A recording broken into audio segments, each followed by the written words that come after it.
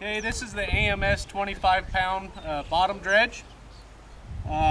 Just going to show you how to keep the jaws open on it and how to pull a sample with it. Over here you have a cotter pin that you just pop out. As you can see, when you lift up on it, it actually closes. So what we're going to want to do is there's a spring-loaded pin here.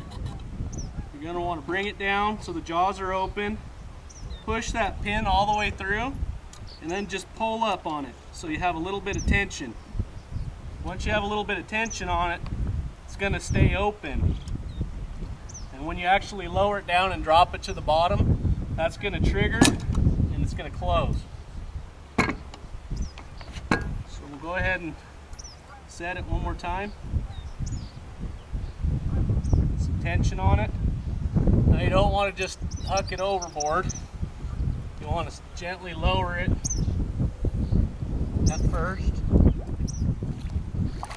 Then once you've got it in the water, then you can drop it.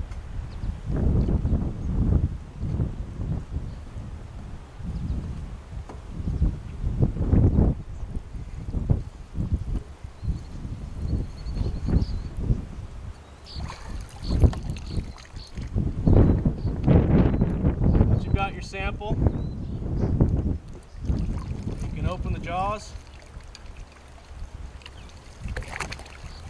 and let your sample out. And that's the 25-pound bottom dredge.